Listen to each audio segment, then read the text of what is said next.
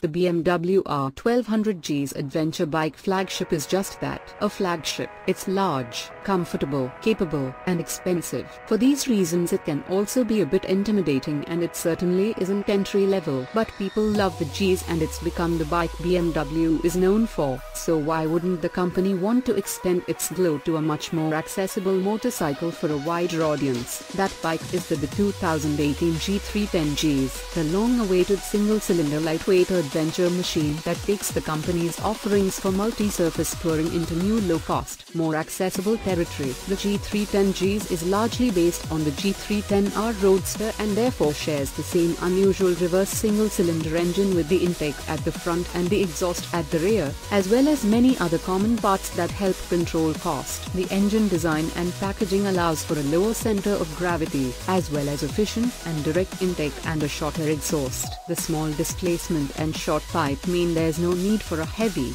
bulky collector box. The catalytic converter is inside the end can. BMW claims 33.5 horsepower at 9,500 revolutions per minute and 27 pound-feet at 7,500 revolutions per minute. The bike is small, 32.8-inch seat height, easy to manage, and ideal for new riders. Clutch pull is light, gearbox action positive, and the ABS-equipped brakes offer friendly response. Suspension tuning is on the soft side and copes well with bumps.